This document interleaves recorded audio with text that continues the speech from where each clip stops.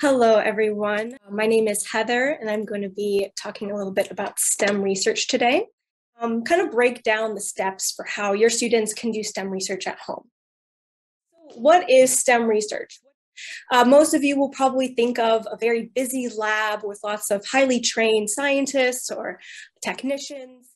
Today, with COVID, it's very difficult for students to get hands-on, in-person experience in a lab setting. So what one of our goals at Admission Masters is to try and bring STEM research into the home so that students can still get this experience. Now, how do we do STEM research? I'm going to break this into 5 fairly easy steps for us today and go through each one. The first step, background research. I ask them first, what do you want to major in? They may have multiple majors that they're interested in, but starting with that list is a good place to start. Second of all, I'll ask, is there a particular place where you want to pursue this major? Let's take that student who's interested in biology. And we would find out what is known about this field. What are the current questions that scientists are at? What is unknown about this field? Because that is where they can step in and start to try to answer or ask their own questions and propose their own experiments. Next step is to more clearly define a research question. First of all, we really want to make a research question focused. A question needs to be specific enough. You also need to make sure that it's researchable. How are you going to be able to research your question? A research question needs to be feasible. And part of this is you need to think through all of the steps that you will need to take in order to answer your research question and determine. It also needs to be complex enough and not an obvious question, but also not so complicated that it's confusing to the reader.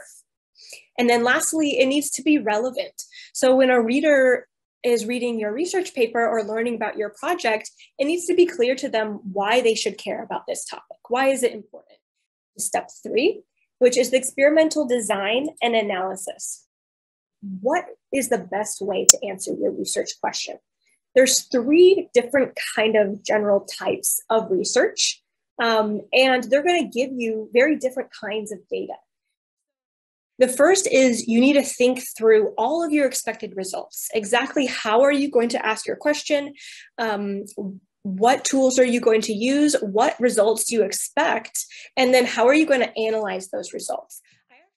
Definitively, or at least convincingly, demonstrate cause and effect, you need to have the proper controls. You also want to think about bias. There's it's very easy to introduce bias on accident into your experiment.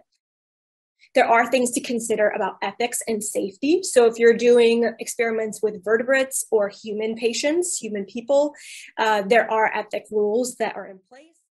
Also safety. So if you are handling any kind of toxic substances for your experiment or anything like that, there are certain protocols that you have to follow and forms you have to fill out. Conduct your experiment and your analysis. Things will go wrong in the experimental process.